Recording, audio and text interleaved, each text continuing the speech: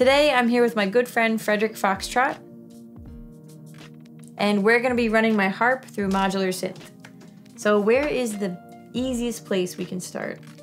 Just clouds. Just clouds? Just clouds. Perfect.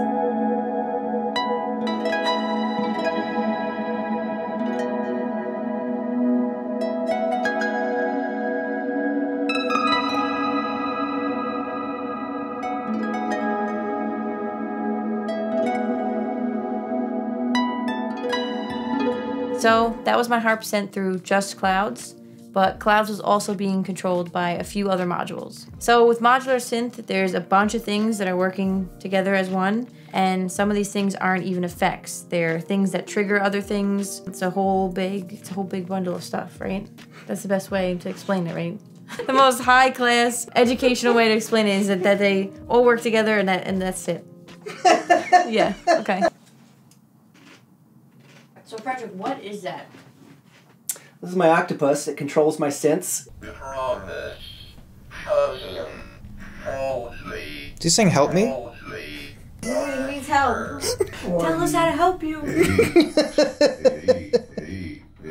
is this module called that you're doing this with? The circuit bent VCO. Okay, and we're gonna play with this now, right? Yeah, it's gonna be fun. All right, let's go put my chips down.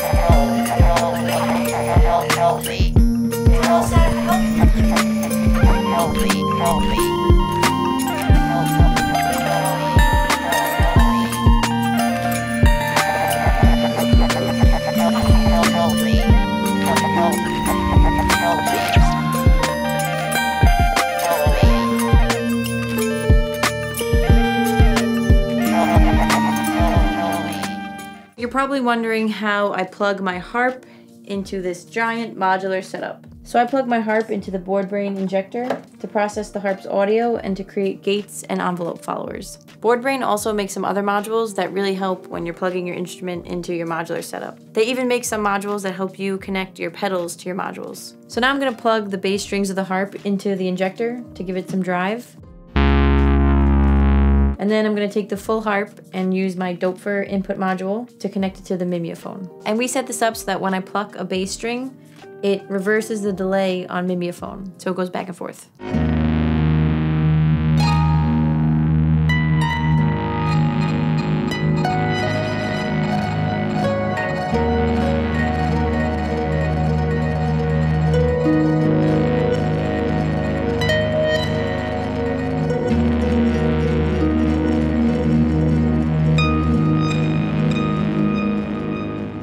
We built this fairly complicated patch, and to boil it down and kind of simplify it, there are two main things happening in this patch. So the first one is when I play any of these bass strings, it's going to trigger a sequence of events. And this is not my bass string being processed through any effect pedals or any effects. This is actually triggering things to happen. So it doesn't really matter what note I play, because it's not my notes being processed through something.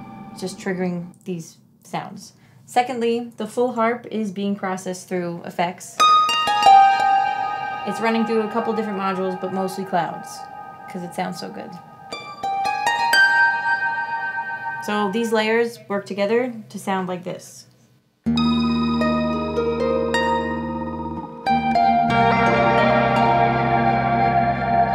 These two layers work together because just as I'm sending information by plucking a note, I'm also sending information when I muffle. When I pluck a bass note, it's going to freeze the effect on the rest of the harp.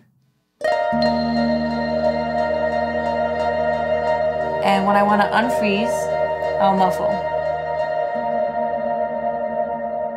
So I'm going to play through this crazy patch now, while Frederick hangs out on the couch. This is not a Pokemon, right? No, that's a Pokemon. What? Yeah, that's Pokemon. It's one of the newer ones where they're just objects. So here it is. Here's the thing. Enjoy it.